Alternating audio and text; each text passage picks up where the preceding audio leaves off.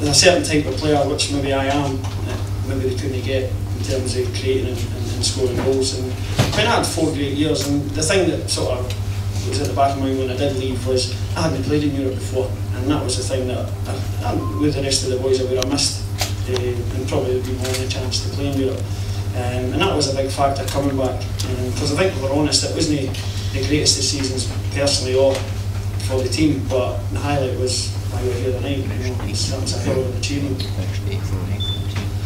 Obviously, I'm going to ask you, you said you were here 4 years, I'm going to ask you your proudest moment and what's the best goal that you can recollect that you scored? Because you were a bit of a goal machine. You're United!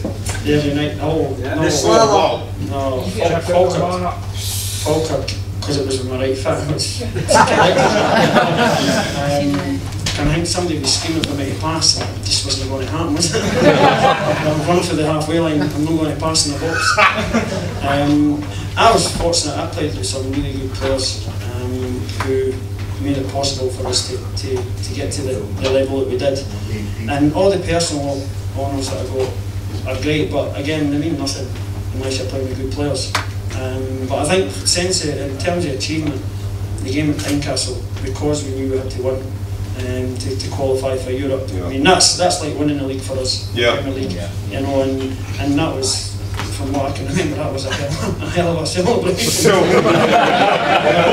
That went on long, but rightly so, because we worked really hard for the whole year. And I think we were a credit to the league as well, because we played a good brand of football, because that's what we brought to the club, was guys that could play. But that, I mean, as I say, I won leagues with a number of clubs, but that's the pinnacle, that's SPL, and to finish third your first season, I think. It's a long time if ever that happens again. Yeah, I think so. And before I ask you questions, just finally, are you still in the game? Basically, what have you been up to recently? Where have you been hiding? If you've been hiding at all. You never hid when you were here. Well, some people will disagree. I've done a bit of coaching, mainly in east of Scotland.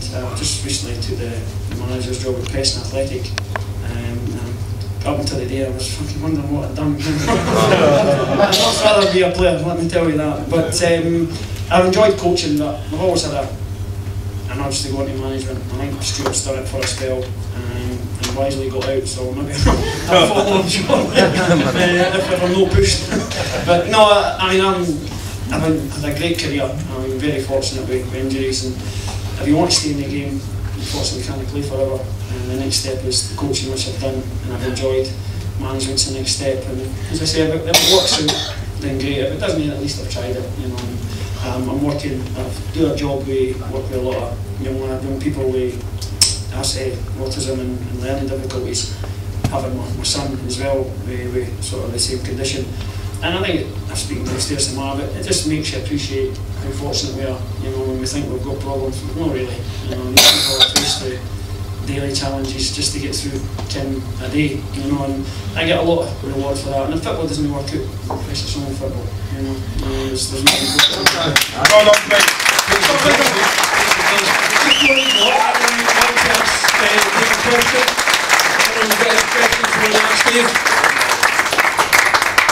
No, oh, there's one at the back.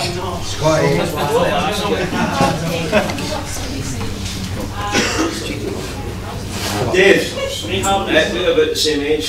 What hair dye do you use now?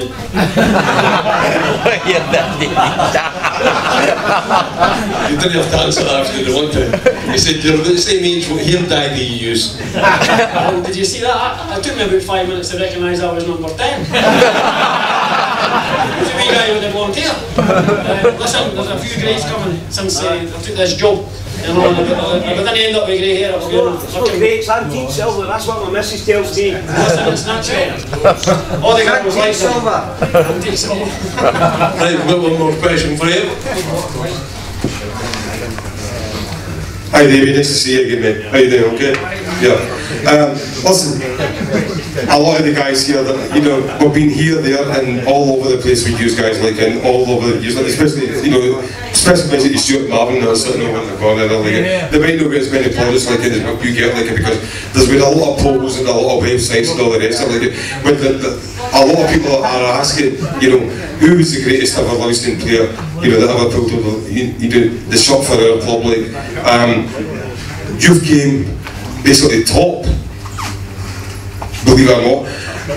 There's Mr. David Fernandez, there's Mr. Marvin Andrews, there's a lot of guys like that come up, but all the websites that I watch, like, and always bring you out at the top, like, it's you, David, like, it's just a personal question, and you know me, like, I've known you for a lot, we've a few years ago.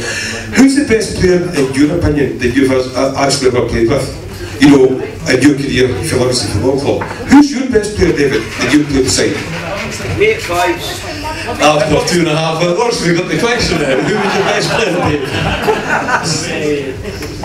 That's really difficult because there's a lot of good players, and some of the guys I play with in the second division and the first division are good players, and I think I was fortunate that I was deemed part of the plans every time. There's a lot of guys who were let go in the second, first, and even in the Premier League. The obvious one would be Fernandez, you know, but I think once you got to Ken, this next guy was Keno. You know, I mean, fantastic player, 2 great feet, and from an early stage, a bit like Fernandez, got involved in the banter, and I would tell a story when we were in Newcastle. And it showed you how he embraced our culture. And I think we went down, it was Christmas night out, and we went for a meal, and everybody sort of went dispersed in every fraction. We're heading back to the hotel, and I don't know who I was with, but anyway, I've just clocked Keno outside the hotel, and he's like, Bingy. So I'm over, I says, who's coming next? I says, I think Archie's not far behind. And usual. So she's like, I have mask. So he pulled out this mask, like an old man. I put it on. I says, I'm going to jump out on Archie. I'll take that to my grave because I keep my straight face. Hi Archie, how you doing? I can see Keno hide behind this car and he jumped out. Keno jumped out and Archie's back.